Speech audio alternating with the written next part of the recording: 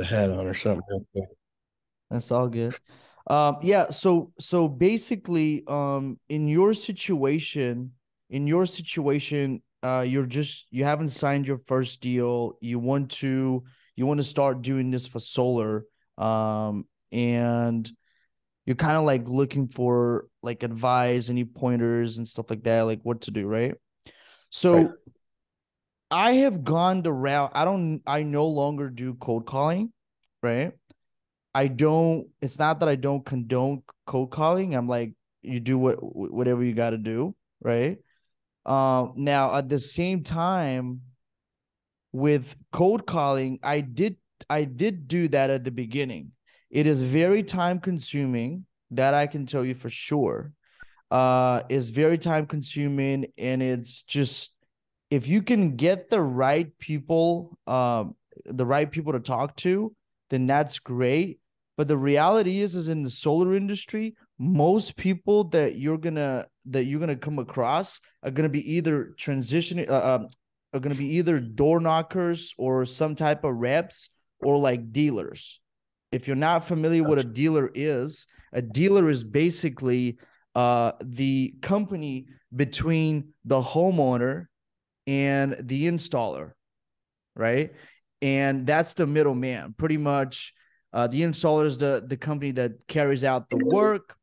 The dealer is sort of like the broker in the deal. So they broker the Right. deal and they get paid commission on top of whatever their red line is, right? Um, I'm not yeah, whatever the red line is, correct. So in your situation, man, I always look at this, right? I always do this with people. So first of all, you have to learn, you have to get your hands on, and this, you cannot escape that. Doesn't matter what industry you're going to try and go into, whether it's med spas, whether it's solar, roofing, landscaping, windows, any type of lead generation. If you want to build a company like a marketing agency and work with these people, what needs to happen is you need to become an expert in your field. I know it sounds so redundant in me saying that, but honestly, dude, is the truth. And what do I mean by being an expert in your field? You don't actually have to be an expert, but you just need to understand who you're talking to and understand their pain points, like truly understand what they're actually after, and what they're not, um what's their pet peeves, what's their things that they're fed up with, what's their nightmares, they basically things that keep them up at night. you know You're right. um and the moment I started, because when I started cold calling, these people were asking me questions I did not have the answer to. I was like, whoa. I mean, that's cool. I got to speak to the decision maker, but I didn't know any better. And so they would ask me questions. I was like, ugh. I didn't know what to respond. Now, if someone asked me that same question, I'll be like, yeah, that's how it works. Bam, bam, bam. Right. Because I know Just give them exactly. confidence. Right. Right. But again, the confidence comes from not just the competence, but just the influx of information that I have. Right. Okay. And the best way, if anyone's watching this, and the best way to kind of like know what to do is, first of all, start listening to podcasts, okay, Absolutely. about solar. Go and look up like a few articles. You could, like, in a few short weeks, you could literally become an expert in your field. Also, if you are going to try and do cold calling, get on a call with these people, and don't get on a call with them to try and close, but get on a call with them to try and understand what their pain points are, you Right. know now, and then understand the industry better. So that's how those three, if you do those three things, like, in a very short period of time, you're going to understand who you're talking to. I can tell you Makes for complete this, sense. yeah, I can tell you for this industries, for the solar industry, people are fed up with going out there door knocking. Okay, the reps specifically, and people who are 1099s and just pretty much work for themselves, right? They're fed up with going door to door. Why? Because they want to be with their family. They don't want to be out and, getting baked in the sun in Arizona when it's like super hot, or Texas or California, whatever, right? Right. It's just inconvenient driving thousands of miles a week just to get a couple of sales a week, like, and it's not very convenient. So that's sort of like something that draws them in to what we have to offer, right, in the deal. Another the other way is a company, like a dealer company that has, for example, 3, 4, 5, 10 guys on the team that are looking for appointments. The company wants to feed those guys with appointments, so with leads and appointments, so they could close so they could close for them, right? They want to Yeah. have. So I think I've seen it. What you're talking about, I think I've seen like they're basically just groups of solar salesmen with one guy kind of accumulating all the leads and then sending them to them. Is that basically what you're talking about? Yeah. I mean, any type of sales organization, which is what these dealer companies are, they're gonna be looking for they're gonna have salespeople, and they're gonna look to feed those salespeople with appointments, because that's the only way they make money, pretty much. Absolutely. So they want to keep their guys busy, because anyone knows that if you have 5 good guys, on the team, and you're not able to provide them with appointments, they're going to leave. They're going to go to somewhere Yep. else where that's not an issue. Okay. So that's something that they need to have taken care of. So that's a huge problem of theirs, right? So when you're talking to them on the phone, right, it is very important to convey that and to iterate exactly that pain point, because that's what most people are struggling with, you know outside of that, like, once you become like a true expert, and you sound like you know what you're talking about, the conversion rate is naturally going to happen a lot faster, and it's Yep. going to be with ease. Now, you also need to remember, you need to be aware of the fact that there's more and more marketing agencies on the scene than anyone else, right? Like, for example, what did I do to differentiate myself? I have a website with testimonials. Okay. So that's credibility right there. I've built a course. Okay. I've also I also have a YouTube channel. Okay. So all of these things just boost your credibility, right? Yep.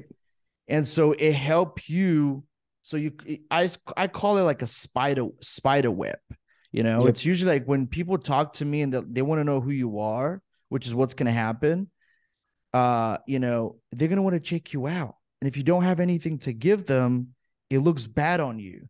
Usually what Hmm. I do is, when I talk to somebody, I don't think you have access. I don't think you have a difficulty if you're a hustler, bro. Like, I don't think you have a difficulty booking appointments. I don't think scheduling appointments on your calendar is something that's hard, honestly. I No. think the more difficult part then becomes, how do you convey that you can get the job done, Right.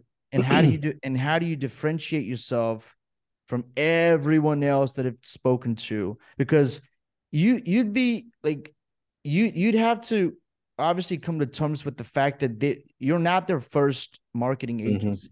Most people that have been in the game for longer than 6 months to a year, um they've already tried somebody, and it either didn't work out, or it didn't or it didn't, like, it was an absolute shit show, like it was a Right. terrible experience, right? So And the so, media buyer that I've kind of been talking to, he's sent me like a lot of his results and case studies. yeah. Um Okay.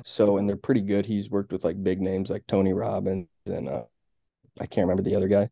Uh-huh. So my plan was almost to leverage that. So come up and be completely honest with them, say, hey, I don't know everything about this industry, but my guy Amar, who handles the back end of the operation, He's got said results for this guy, and he's also running these solar leads for this company, and then kind of give him a display of, okay, this is kind of the leads that we can run for you, and then these are the results that Amar or my media buyer can Right. get you. I don't know if that'll do it.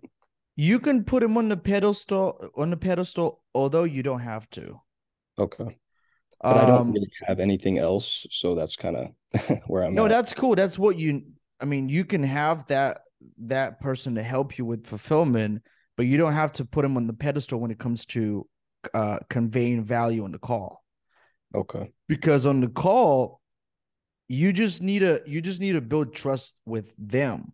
Once you're able to build trust with them, then it becomes much easier to do to strike a deal and for them to believe in what you're saying, right? Right. So yeah, you can have that guy, you can have someone else, it doesn't matter.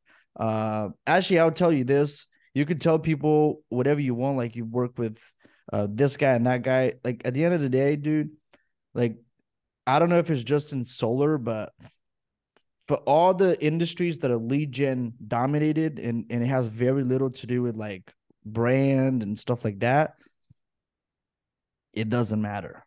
They just want to Doesn't matter. see, because at the end of the day, you could have worked with Jesus, but look, if they pay you 5 6 grand and you can't produce, it's as good as dead, you know. Right. So so again, it just you need to be able to convey the point that those leads do work, and how it's going to work specifically for them in their situation. Right. Okay. All right. And then that kind of, I guess, goes on to my next question, which is like, um, what do you think the best offer would be if I don't want to give a guarantee or a 15 leads in like 30 days type of deal? If I just want to kind of lean on my media buyer and almost use him as the main selling point, what do you think a good offer for that would be? So yeah, so what we do is we charge people like a set fee, like a one-time upfront payment, and then also, I mean, I've tried so many different offers, bro, and some of them sound enticing, but Yeah. in reality, they don't work as well, like for us, you know. And so it needs to be a win-win. It needs to be something in the middle. I understand that if you just say to people, "Hey, it's going to cost you this much, and it's going to be every single month," sort of like an agency retainer, they're kind of Right. like a lot of people are actually opposed to that because of the fact that there's so many of us, right? Right. And you just need to, but then if you have a differentiation point, and you can convey that, then a lot of people may not have a problem paying you whatever you ask for in return, right? But Right. but I would say you definitely need to charge like an upfront payment, 100%, right? I see a lot of people that do free. Don't do free. I don't think you should do free. Okay. No. Ever. Okay. Now, you can charge a smaller amount, but I don't recommend doing free. Okay. Now, if you do, what I recommend doing is this. Okay. So charge a one-time setup fee and then give them an option. That's what we do right now. They can either do the leads model, which is right now we charge 2,500 a month, or they can do let's say a one-time upfront payment, and then they get maybe X amount of uh we offer them, for example, I have a call center also, so we're able to actually offer them 20 appointments for free. Now Mm. what free actually means is that they'll pay for the ads, but then our team will call their leads and generate those appointments. So that's kind of Gotcha. like one of the offer that we managed to work in, Mm. and it works pretty well. And you just need to have a clause in the contract that is basically saying that it's you can offer X amount of appointments, whatever. But it needs to be within a good enough area where Right. you can actually produce results. Because some of these people, it just weird. I mean, they'll give you like weird like areas, and I mean, at the end of the day, we're not magicians. You know what I mean? No, and I And understand that location has everything to do with how much you're and gonna I sell. tell That's why I'm people not that, selling dude. in Iowa. And I tell people that, like when I started out, I used to tell people anything and everything. I sounded desperate, you know, and just to have them sign up, right? But then I came around to bite me in the butt because that's not like I shot myself in the foot by doing that because we couldn't deliver on some of the promises we made. Right. And we made it right to people, obviously, but I'm just saying it doesn't have to be that way. I'm telling you that you can be frank with people and they would appreciate that. Yep. So what you could do is you could usually what I tell people is um, you could do this, right? If you don't get so usually we tell people that we don't take on anybody that's not willing to spend at least $100 a day, which for a 30-day period it works out to be about $3,000. And I'm not just saying this for the solar industry, but for most service-based industries that are like solar, like roofing, landscaping, whatever. Yep. I don't think less than $3,000 of a budget can do anything significant. And obviously we care about the client and we want them to get results. And usually if someone's like, oh, we can't spend $3,000. I'm like, well, cool, bro. I understand. I mean, Sucks. yeah, if you want to do lead gen, I mean, it costs money, you know. Yep. Yep. Uh, I so think I'll so be able to kind of hold my ground on that because I've sold so many jobs to people. Oh, you want to do it for 500 bucks less? No, yeah, yeah, dude. yeah, yeah, yeah, Price is price. So yeah. So yeah, so I would honestly say just work something out to where for $3,000, let's say we usually do a contingency that if they don't hit like 50 leads a month, which works out to be about $50 a lead, right? Something like that. 50 leads, then you're gonna work for free yeah, for the that's easy. following That's for the easily following month, fifty or dollars a lead.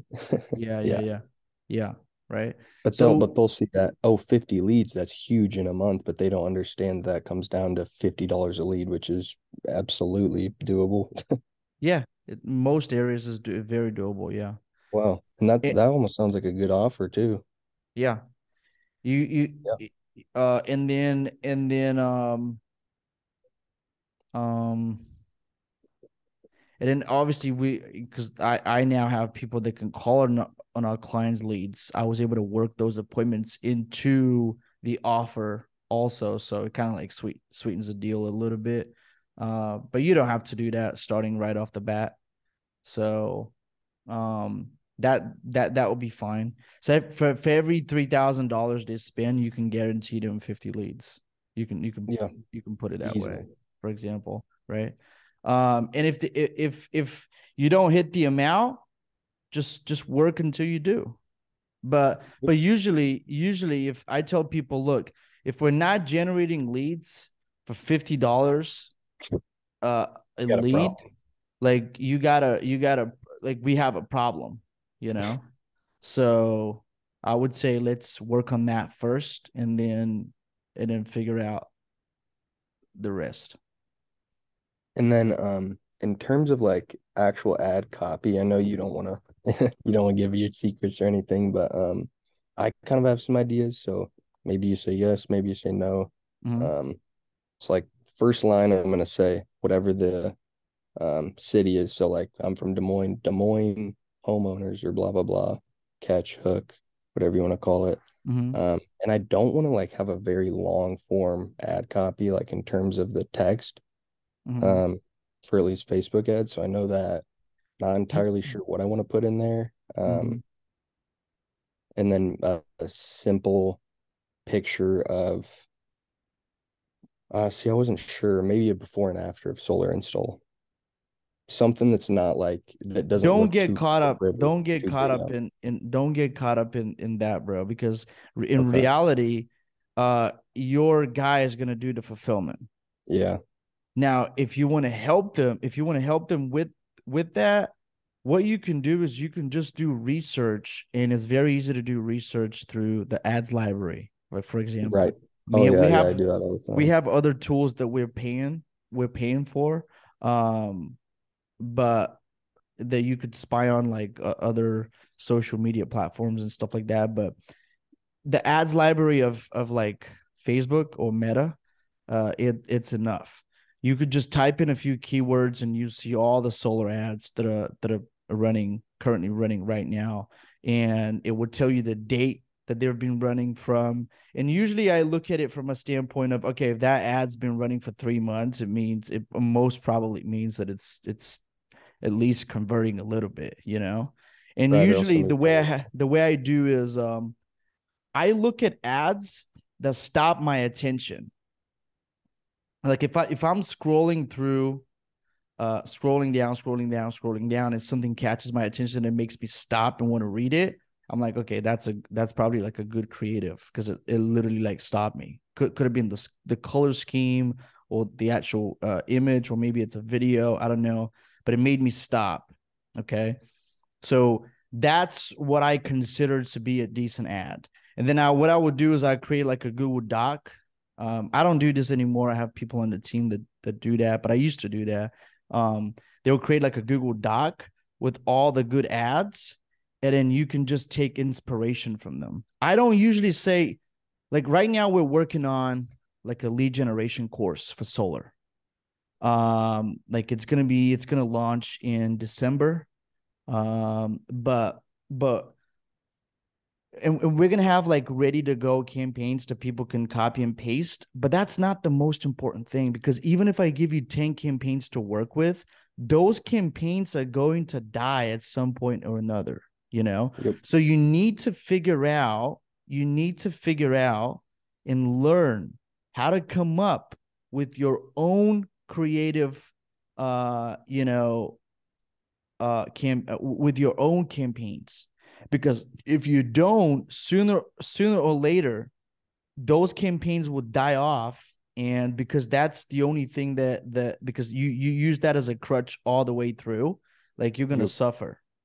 Because that happens, dude. We post a camp, you know how many times I've seen our own ads like time and time again by other people. I'm not mad, Yep. it's just that's the game, right? Yep. But I'm just saying, I'm also aware enough. I'm like, okay, they're copying us, and we're already like 2-3 steps ahead, and very So soon that's that good for campaign's you. gonna die off. We're gonna kill it, we're gonna run something else, right? So you need to basically get into the mindset of, okay, how does it really work? Like what gets people's attention in this industry, right? And very soon you're going to be able to do that. But dude, we spent over 25 mil in solar ads. So we Yeah, you have. know, we know, like you have to be a freaking dummy to not start to see patterns. You know what I mean?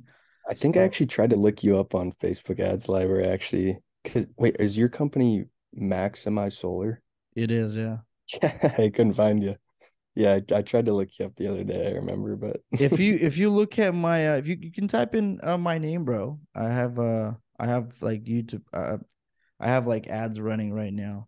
yeah, I've noticed that yeah, the in-person ads where you're talking Yeah. or those are hot right now, and those are really what's I mean, kind of like we were talking about the spider web. It's exactly Yeah. what it is, Yeah, and yeah, yeah. I'm sure those are getting you tons, but you Yeah, obviously need a yeah. platform for those. Yeah, those work. Those for sure. I mean, I didn't do any of those ads for 2 years, bro. Like we just started running video ads I saw this for other guy, Prospect Bacon or something. He's doing it too, and those are getting good results too. I think he does solar lead gen too. yeah, yeah. I don't know. I mean, I know of that company, but I don't know what they're doing, to be honest with you. But I always look at it that way, dude. I always try to be like 2 to 3 steps ahead. I'm not Hmm. concerned with what other people are doing, because in reality, like if I am so concerned of I'm aware, but I don't concern myself too much with it, because I'm trying to be 1 to 2 steps ahead always, as opposed to like trying to mirror and copy what other people are doing right now. You You got to be know? a free thinker. Yeah, exactly. Right. Exactly. Um, I appreciate you kind of answering all these questions. Seriously. Yeah, for sure, man. I just want to help. I've been Yeah.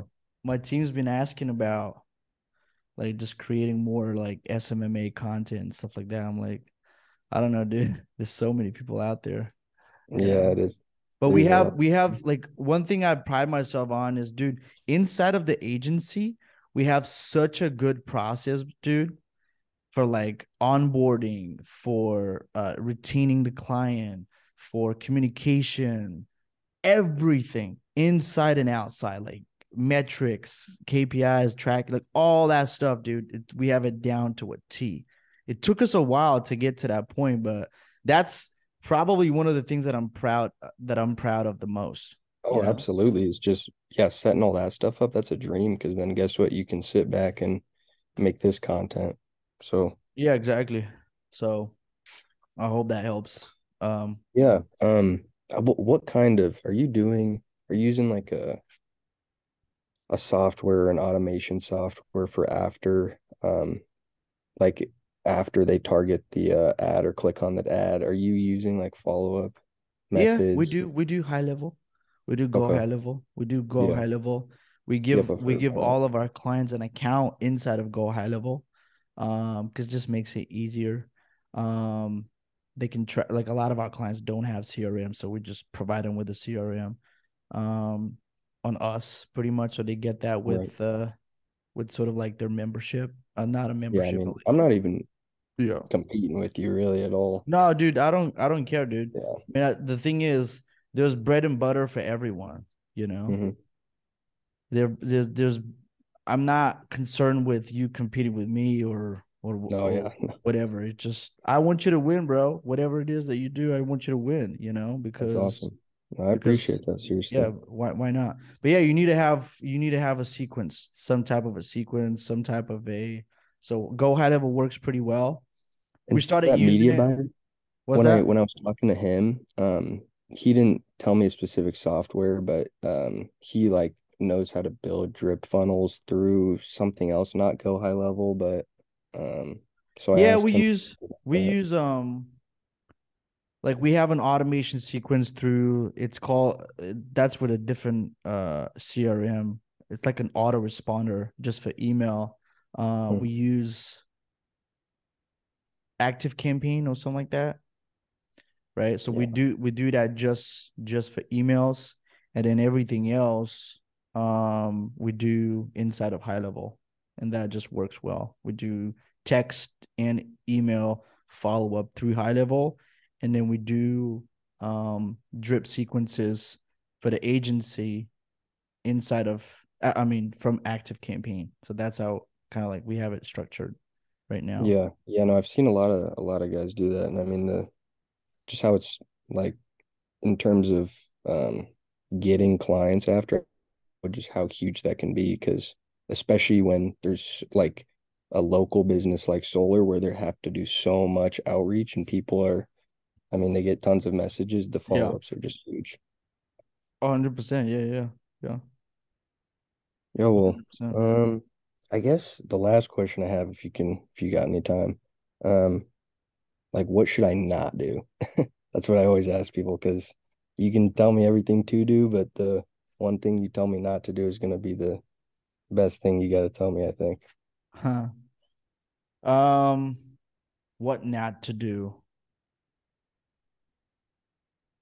Don't don't try and be perfect.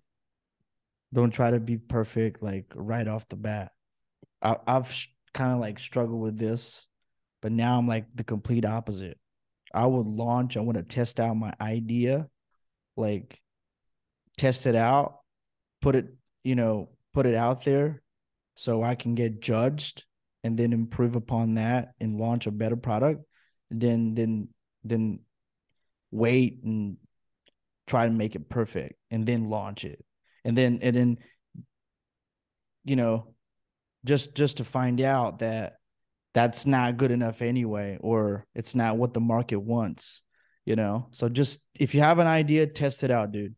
Test it out, just put it out there, you know Yeah. don't wait around and make try and make things perfect. Yeah. That I would say don't do that. That's honestly huge because I think that's kind of what I've been doing. Yeah, don't do that. Just test, dude, and fuck up, and and just continue to improve. Don't try not to make the same mistake twice. I mean, honestly, if you can do that, I can't tell you that I've always been good with that. I mean, obviously, sometimes I've had to repeat the mistake to learn the lesson, but ideally, if you can just do it once, learn your lesson, and keep going, you progress so much faster. Gotcha. Yeah, Dude, well, I really appreciate it, Ivan. Seriously, man. yeah, for sure, bro. You gave me some good info. Yeah, for sure. All right, we're gonna stop this right here.